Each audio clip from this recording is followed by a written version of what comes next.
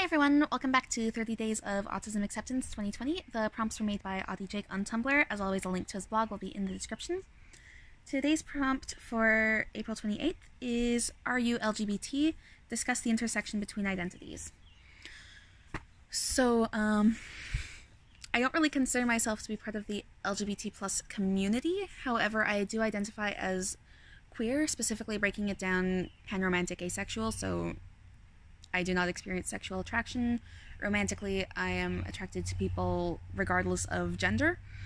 And I do believe fully that my queerness is directly tied to my being autistic.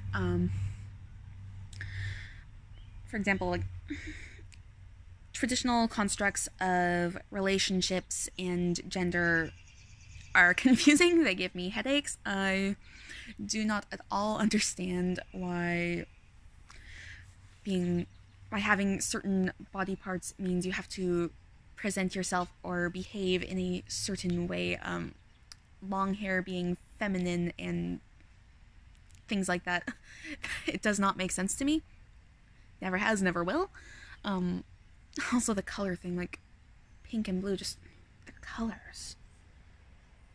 One of which is occasionally very bright and hurts my eyes, which is basically all I have to say about pink. Unless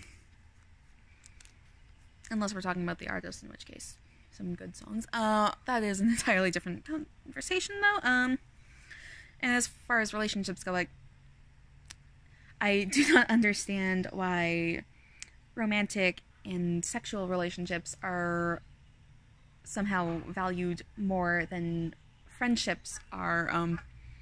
To me, they're all equally important. My friends are my family. I love my friends just as much as I love my boyfriend, so, I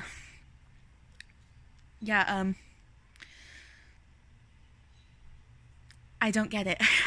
I don't get the way that gender and sexuality are constructed by society at present. There are some articles I can vaguely remember around, like, gender and sexuality being a performance from theater, and I think also my women's and gender studies class. From those courses. I do not know where those textbooks are, though, so I cannot get into those right now, but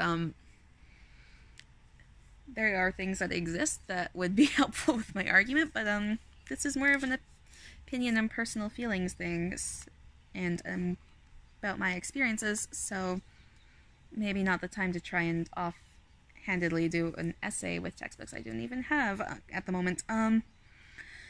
Moving on from that to the other big thing, though, for me with intersection between my queer identity and my autistic identity is accessibility, which is why I don't really consider myself fully to be part of the LGBTQ plus community. I find that community to be quite inaccessible for a variety of reasons. First off, occasionally you will run into people who don't believe that asexuals belong in that community, but my experience, that hasn't been the big one. The big one has been accessibility for disabilities, and this is true not just for autistic people, but for people with other disabilities as well. For example, wheelchair users and deaf, hard of hearing people.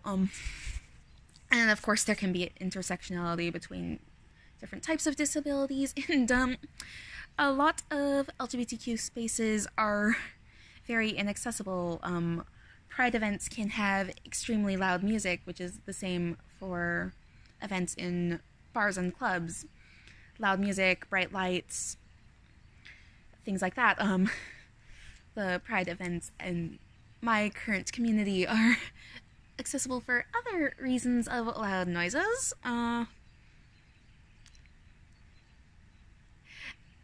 Evil American protesters imported by certain people in the community.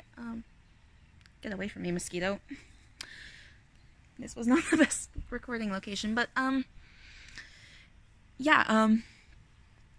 an autistic person, I find that these events and spaces can be very inaccessible. I am afraid of having a meltdown be triggered by the loud noises, bright lights, big crowds. It's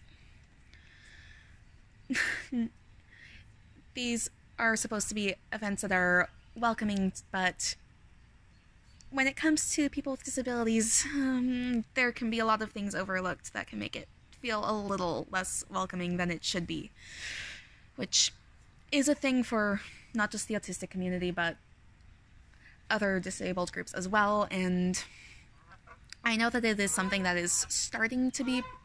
Oh, there goes some geese.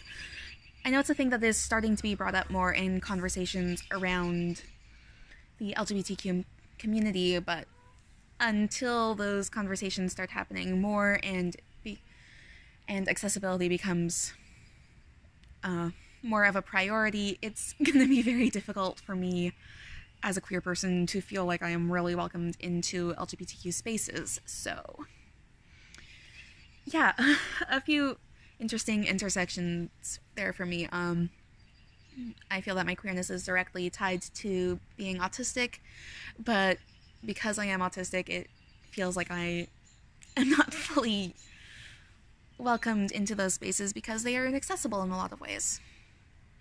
So yeah, my phone's starting to die, so it needs to be plugged in. And I think that was all I had to say on this topic right now anyway. So, gonna end it there. Thanks for watching, and I will see you again in tomorrow's video. Bye!